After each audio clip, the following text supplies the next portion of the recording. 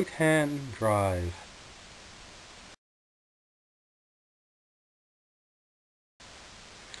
On right-hand drive, the car actually drives on the left side of the road. So you can see in our diagram, this looks like it's a Chinatown somewhere, and they're driving on the left side of the road. So remember, right-hand drive means drive on the left side of the road. On right-hand drive, this example is a two-way traffic. So we're driving on the left side of the road, and if we look at the front of the road, or next to us, we can see closer to the front part, the line is solid white on one side and it's broken on the other side. On our driving side is broken, that means we can overtake. We can actually cross over the lane.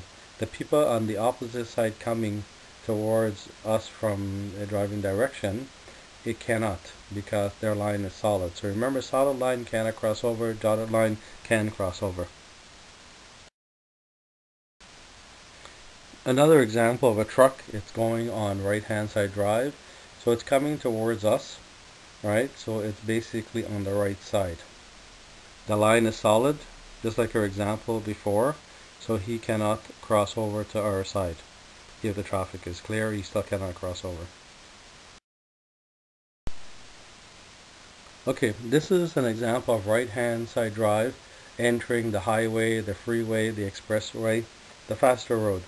So you always enter on the right-hand side on the left side.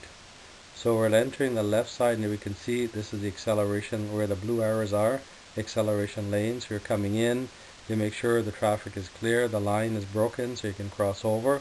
Just be careful, look at your blind spots, and cross over to the first available lane.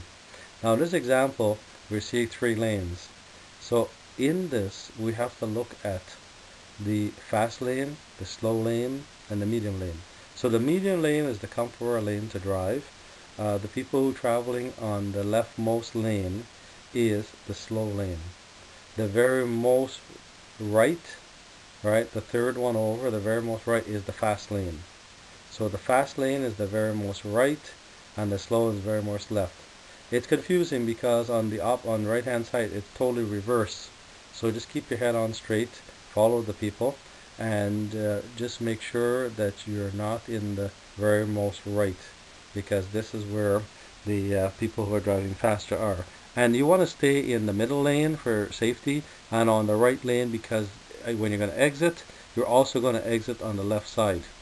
You're going to exit, so you might as well stay close to where you're going to exit so you don't have time to change lanes, or especially if the traffic is heavy.